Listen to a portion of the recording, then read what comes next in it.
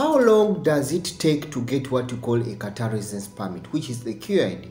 Remember, when you first come into the country, your employer will organize for you what you call a temporary entry visa, and that temporary entry visa will later be converted to what we call a work residence visa. But short of this, then you need to first undergo what we call the requirements as for you to get what we call a work residence visa, and that is you must first pass what we call the medicals that are supposed to be conducted in one way or the other. So after conducting the medicals and then you get them well, or everything gets on well, then probably you will be given what we call a work residence visa that entitles you to stay and work in the country. But remember, this process normally takes a period of 2 to 4 weeks, depending on how your employer or depending on how your company handles the situation very fast. You find some companies that have very many employees, then definitely it will take a lot of longer period for you to get what you call the residence visa, what you call the QID.